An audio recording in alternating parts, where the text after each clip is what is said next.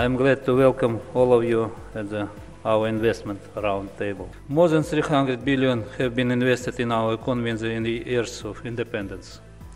Our successes allowed us to become the largest and most competitive economy in the region. So it's good to be back in Nur-Sultan at a critical juncture in its unfolding development. This moment in history certainly seems to be critical. Vast opportunities are opening up as Kazakhstan prepares for a future that carries strong echoes of its past.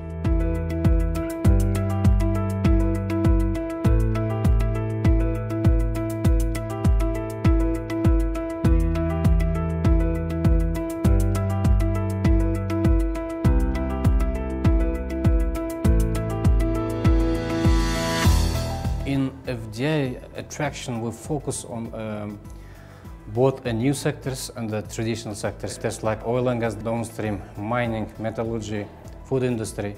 We are attracting and we are today signing a new contracts with the big TNCs. This is not only FDI, not only creation of jobs, this is also a transfer of technology. And also we focus on the new sectors like information and communication technology. We've discussing and we've agreed with several big companies implementation of 5G in Kazakhstan, which will change the structure of the economy also. Kazakhstan is mostly mineral resources driven economy, used to be driven economy, but the world is changing, the world is moving to digital, and I think the potential of Kazakhstan to drive this innovation in the region, yeah?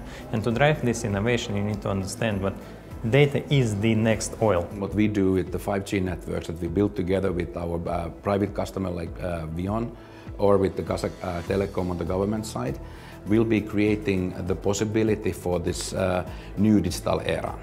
And with that network investment, we believe it's a platform to continue the growth. We're bringing the latest and cutting-edge technology to Kazakhstan agriculture. We're leapfrogging the previous standards, and because the Kazakh government and the industry here is so open and inviting, they've done investments in cellular technology, they've done investments in infrastructure, and they'll be doing more to help us help them in the long run. This is still a place where, you know, the enormous amounts of liquidity we have around the world are finding opportunities for investment and really making good returns, but at the same time also really creating value for the customers here, but also creating value for the society.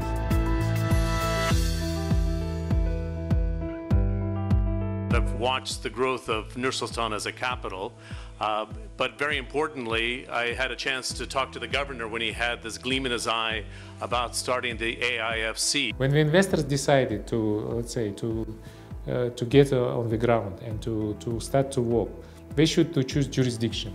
And here we have two choices. One jurisdiction is a traditional jurisdiction of Kazakhstan, and the second is based on common law jurisdiction.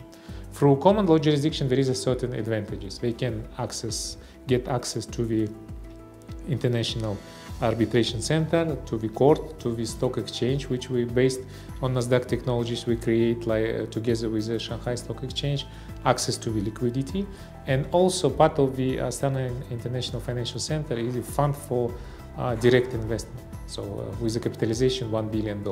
So we not just can register a company, but we also can invest to this particular project if they will co-invest with us.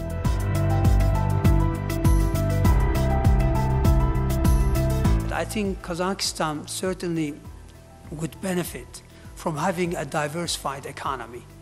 One easy way to diversification is to bring in new companies, to buy some of these assets and to enhance these assets. And on the top of those sectors, you develop other services, other products along the way. It's very difficult for governments to give up control over strategic companies, but ultimately that's a process they have to go through. And I would argue that there have been mixed results in the past, but certainly Kazatomprom in the past, more recently about 6 months ago, has been a big success story. And as investors, we want to see more privatized companies more listing on the stock exchanges, and have the ability as investors to be more exposed to Central Asia and Kazakhstan in particular.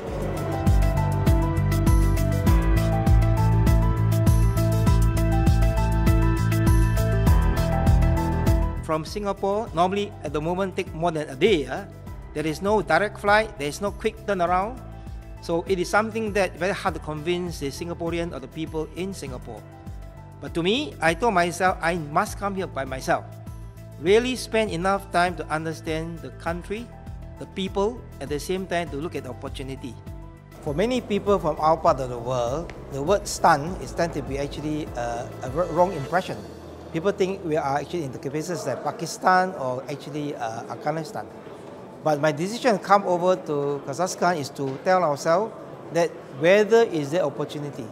So the first time I met them was in November last year in Singapore with the last Prime Minister. I was invited to come to this country, so I make a concerted effort to bring my staff to come here in January. We spent 12 days, cover 3 cities, Almaty, Nur Sultan, and also Shingen. And we able to meet many of the leaders in terms of trying to encourage us to come over here to invest.